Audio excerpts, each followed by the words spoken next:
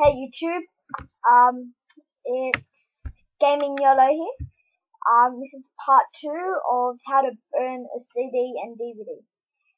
Well, today I'm gonna burn that DVD. So, you get your blank DVD, put it in your computer, then you wait for it to come up, burn, okay, and then you get any movie. For example, I'm doing the new Simpsons. So I'm gonna drag it into my burn list, and then I'm just gonna press start burn. Then that was easy. That's how you burn movie. Okay, so thanks for watching YouTube. Please subscribe, like, and comment if there's any help.